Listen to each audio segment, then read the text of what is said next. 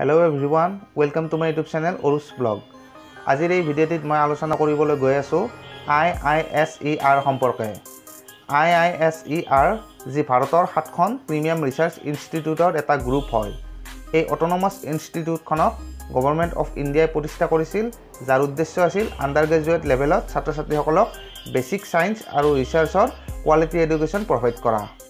গতিকে এনেকুৱা ক্ষেত্ৰত IISER কোৰ্স বা এন্ট্ৰেন্সৰ ডিটেইলছ সম্পৰ্কে আমি প্ৰত্যেকই জনাটো দৰকাৰ।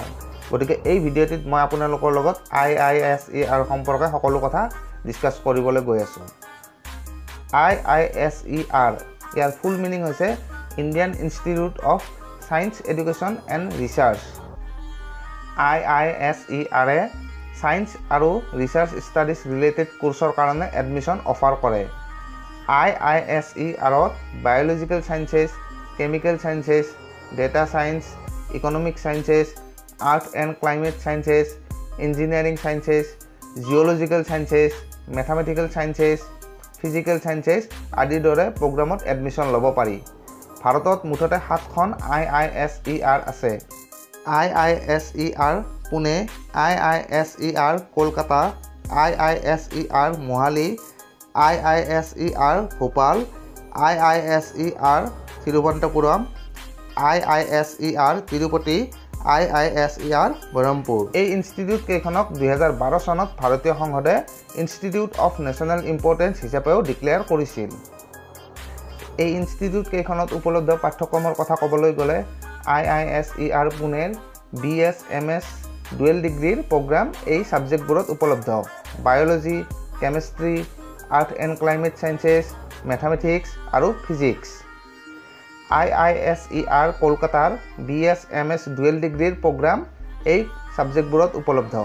Biological sciences, chemical sciences, art sciences, mathematics and statics, physical sciences.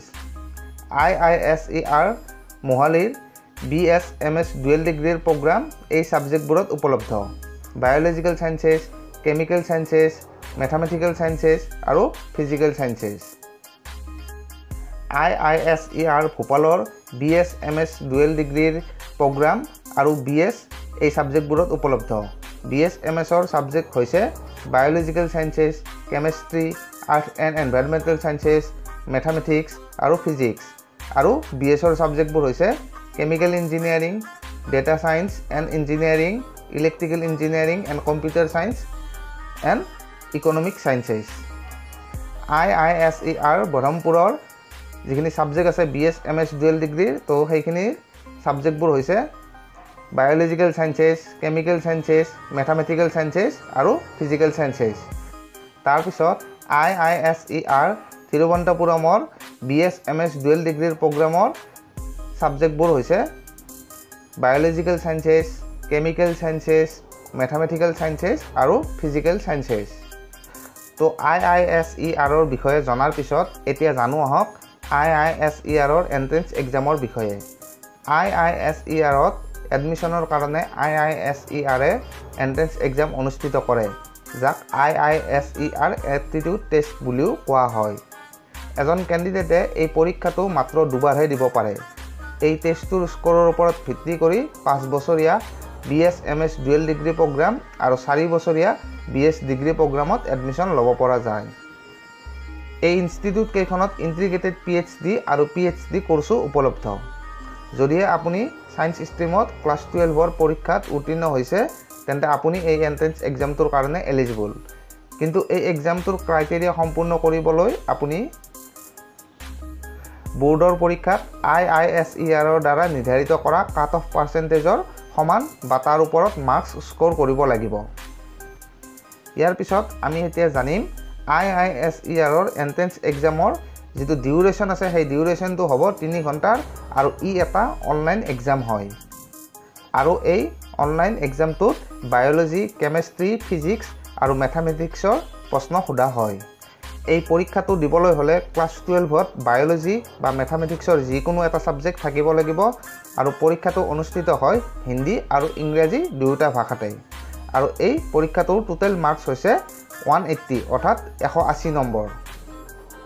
ভাৰতৰ বহুতো মেইন চিটিত এই পৰীক্ষাটো অনুষ্ঠিত কৰা হয় আৰু এই পৰীক্ষাটোৰ বিশদ বিৱৰণৰ বাবে আপোনালোকে www.iiseradmission.in এই ৱেবছাইটটোত আপোনালোকে এই ডিটেইলছখিনি চাব পাৰে IISERৰ BS ডিগ্ৰী প্ৰগ্ৰামৰ এডমিশ্যনৰ কাৰণে ক্লাছ 12ৰ ছাবজেক্টবোৰৰ ভিতৰত মেথামেটিক্স থকাটো বাঞ্ছনীয় আৰু এই ডিগ্ৰী প্ৰগ্ৰাম কেৱল IISER ভোপালতহে উপলব্ধ IISER সম্পৰ্কে এইখিনি কথা জনাৰ পিছত এতিয়া আমি জানিম IISERত কোনে এডমিশ্যন ল'ব নোৱাৰে বা IISERত এডমিশ্যন ল'বৰ কাৰণে কোন এলিজিবল নহয় IISERত এডমিশ্যন ল'বৰ কাৰণে যদি এনেকুৱা কেণ্ডিডেট যিয়ে আগতে কোনোবা IISERত এডমিশ্যন লৈছিল তো তেওঁ তাৰ কাৰণে এলিজিবল নহয় তাৰপিছত এনেকুৱা কেণ্ডিডেট যিয়ে IISERত সিট পাইছিল কিন্তু তেওঁ জইন কৰা নাছিল আৰু IISERত এনেকুৱা কেণ্ডিডেট যিয়ে জইন কৰাৰ পিছত তেওঁৰ জইনিংটো কেনসেল কৰা হৈছিল ইয়াৰ পিছত আমি জানিম IISERত এডমিশ্যনৰ কাৰণে যি এন্ট্ৰেন্স টেষ্ট অনুষ্ঠিত হয় সেই এন্ট্ৰেন্স এক্সামটো দিবৰ কাৰণে 7খন ইনষ্টিটিউটৰ কাৰণে বেলেগকৈ অনুষ্ঠিত হয় নেকি তো ইয়াৰ উত্তৰ হ'ব নহয় 7খন IISERত এডমিশ্যনৰ কাৰণে বেলেগকৈ এন্ট্ৰেন্স দিয়াৰ কোনো প্ৰয়োজন নাই এটা এন্ট্ৰেন্স টেষ্টৰ ওপৰত ভিত্তি কৰিয়ে আপুনি ইয়াত এডমিশ্যন ল'ব পাৰে তো IISER সম্পৰ্কে আমি জানিবলগীয়া আৰু বহুতো কথা আছে কিন্তু এই গোটেইখিনি কথা মাত্ৰ এটা ভিডিঅ'তে কভাৰ কৰাটো সম্ভৱ নহয় তো তাৰ কাৰণে এই ভিডিঅ'টোৰ মই নেক্সট পাৰ্টটো লৈ আহিম তো যেটো সেকেন্ড পাৰ্ট থাকিব সেই পাৰ্টটোত আমি IISER সম্পৰ্কে যিখিনি বাকি কথা আছে যিখিনি বাকি কথা ৰৈ গ'ল তো সেই কথাখিনি আমি ডিসকাস কৰিবলৈ চেষ্টা কৰিম তো যদি ভিডিঅ'টি ভাল লাগিছে তেনেহলে লাইক কৰি দিব শেয়াৰ কৰি দিব আৰু লগতে এনেকুৱা ধৰণৰ ভিডিঅ' পাই থাকিবৰ কাৰণে আমাৰ চেনেলটি সাবস্ক্ৰাইব কৰি দিব ধন্যবাদ